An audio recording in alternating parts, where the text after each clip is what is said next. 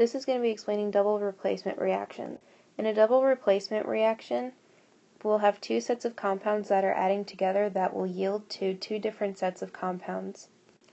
This is an example of a double replacement reaction, because as you can see, the K then switches partners, because on the left side it starts with CO3 and ends with Cl, and on this side the Ba starts with Cl, and now on this side it ends with CO3.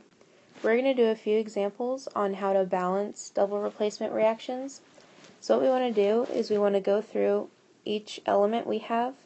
So we have an Fe, Cl, Na, and an OH. Then we want to figure out how many of each element we have on both sides of the equation.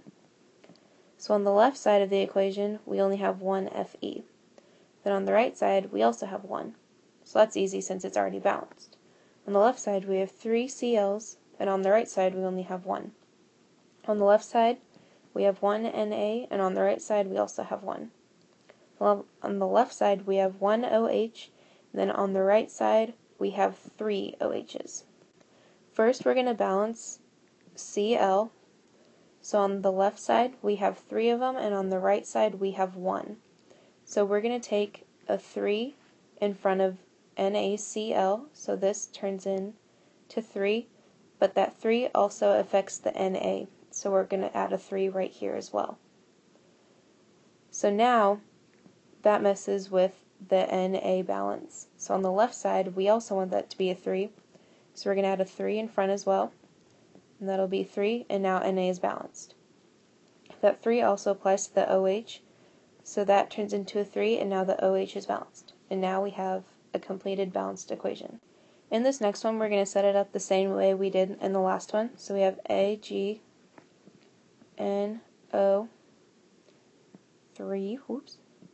Mg, and Cl. Again, we're going to figure out how many we have on each side. So on the left side we have one Ag, on the right we also have one. On the left side we have one NO3, and on the right side we have 2. On the left side we have one Mg, on the right side we have 1. On the left side we have 2 Cl, and on the right side we have 1. So again, we're going to play with the first one that's unbalanced, which is NO3. So on the left side we're going to add a 2 to balance that one, but that also applies to the Ag. So now Ag has 2. So now we're going to try and balance the Ag. So we'll add a 2 in front of there. So that balances that one out. But the 2 also applies to the Cl. So now the Cl has 2. And then Mg is already balanced. And now we have another completed balanced equation. For this last one, again, we're going to set it up the same way. So we'll have C, O, and H. We'll figure out how many we have on each side. On the left side we have 1 C, and on the right side we have 6. On the left side we have 3 O's, and then on the right side we have 8. Then on the left side we have 2 H's, then on the right side we have 12. First we'll play with the first unbalanced equation, and we'll add a 6, so now that turns into a 6, but that also messes with the O. So now on this side we'll have 7 O's, and that's for that one. Then we'll now play with the H's, just because they're even numbers and easier to do. So on the left side we have 2, and we need to get it to 12, so we'll add a 6 right here. So then that balances out, that should be a 12.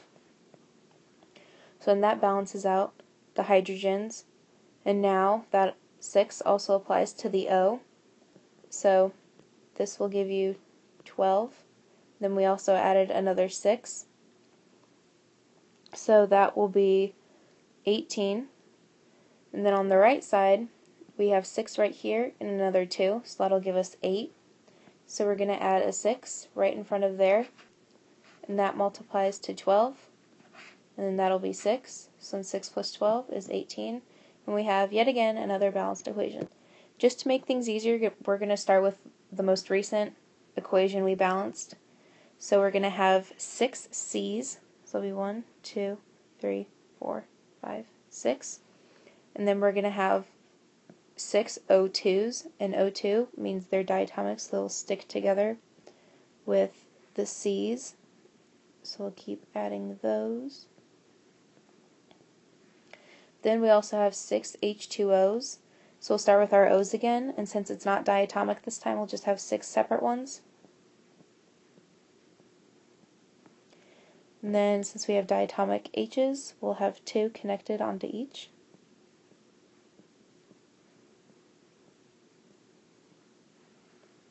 And then we'll go into our after stage. This one is just going to be really big because they have lots of numbers. So there will be 6 C's, 12 H's,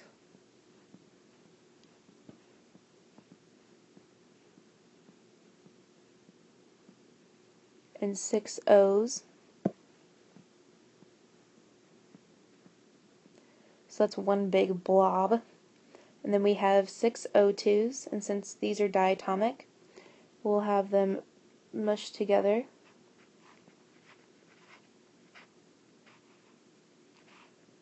Five, 6 of those, and that's how you show it in a diagram. Next, we're going to talk about how you predict products. So, in this one, we're going to predict what the ending equation will be. So what you first want to do when it comes to predicting products, you want to figure out the charge of each element. So PB we have is positive 2, then F is negative 1, which is what gives us the 2 after the fluorine. Then in the next equation, we have a positive 1, and then chlorine is a negative 1, which shows why it doesn't have a number after it. So what we always do is we'll take the first element of the first equation and the second element of the second equation and put them together. So it'll be PbCl, because the positives always have to go with the negatives. And since the charge of the Pb is plus 2, we'll need 2 of chlorines to even that out, so we'll add a 2 behind that to make it diatomic. Then our next equation will be the 2 remaining ones, which is fluorine and hydrogen, and the positive one always goes first, so it'll be hydrogen and then fluorine. So now we have to balance it, so we'll erase that mess. And we're going to do the same process that we did when I balanced them earlier. So on each side we have 1 Pb, then we have 2 fluorines on the left side and 1 on the right. So we'll add a 2 in front of here. That also affects the H, so we'll add a 2 in front of here. So now I'll have 2 H's on the left, 2 H's on the right. That also applies to the chlorines, so that'll be 2 chlorines and then 2 chlorines on the right side. And we have another balanced equation. We're going to predict another product of this one, so we need to find the charge of each element. Mg is 2 plus, and then fluorine is a negative 1, which also gives us the 2 behind it to even them out. Then lithium is plus 1, and then sulfur is negative 2, which is what gives us the 2 here to balance them out. So again, we're going to take the first element of the first equation and the second element of the second equation, put those together, so it'll be MgS, and since they have the same charge, but I mean like positive and negative, since they're the same, that equals them out, so we don't need any numbers behind them. And then again, we're going to take the second element of the first equation and the first element of the second equation and put those together. Since the positive one goes first, it'll be LiF. And then there will be no numbers behind them, since again they have the same ones. Now we have to balance it out again. So we'll get rid of this. just to make it easier to see. So on the left side we have 1 Mg, and on the right side we have 1, so those are already balanced. And then on the left side we have 2 fluorines, so we'll need to add a 2 in front of here. That also applies to the lithium. So now we have 1 Mg on both sides. We have 2 fluorines on both sides. We have 2 lithium on both sides.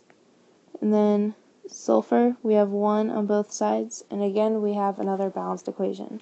So that is all about how to figure out double replacement problems and to predict what their products will be.